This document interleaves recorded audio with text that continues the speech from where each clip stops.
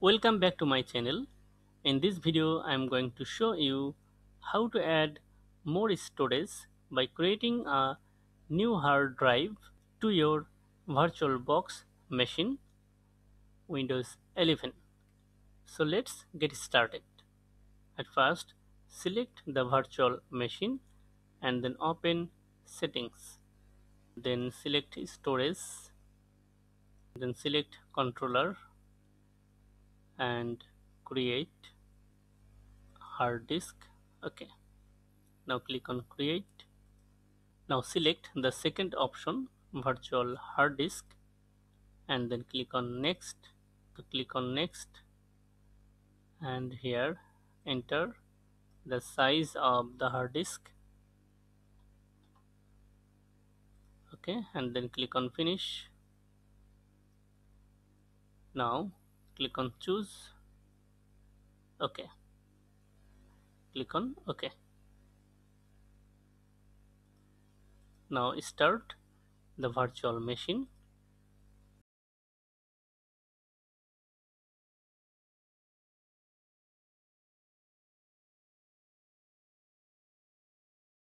Now open control panel in Windows 11.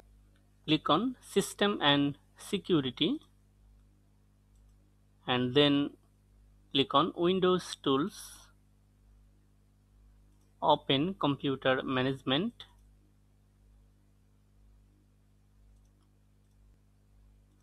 Double click on disk management. Here you will see a hard disk drive named disk 1. Right click and then initialize disk. Okay, now select the partition style for the selected disk, GPT or MBR. You must select the disk 1, then click on OK. Right click on the unallocated space area and then select new simple volume. Click on next. Now enter the volume size in megabyte. Click on next. Assign the following drive letter. Click on next. Next. Finish.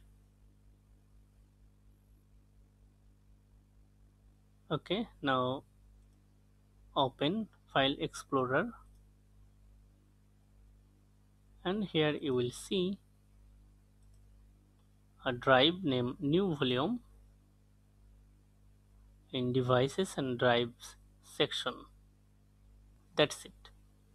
If you are new to this channel, subscribe this channel and like, comment, share.